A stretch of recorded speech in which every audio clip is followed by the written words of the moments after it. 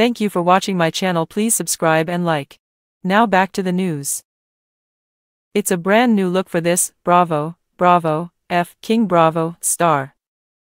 Denise Richards chose to switch things up ahead of her appearance on Andy Cohen's Watch What Happens Live on Wednesday, arriving on set with a dramatically different do.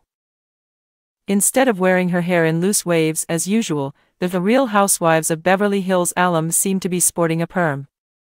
Her brown locks were styled in tight, voluminous curls, which were pulled back in the front as smaller ringlets framed her face. In some ways, the new look was also quite the throwback.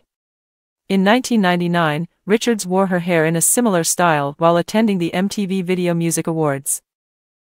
Unsurprisingly, fans were divided on the transformation. "Love the new look," one person commented on Instagram, while another added, "This look is you."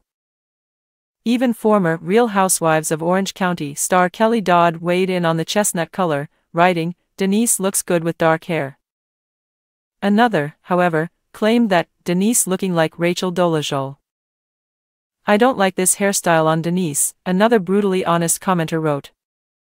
One person even compared her to a Real Housewives of Potomac star, writing, "Okay, but why did I think Denise was Giselle Bryant?"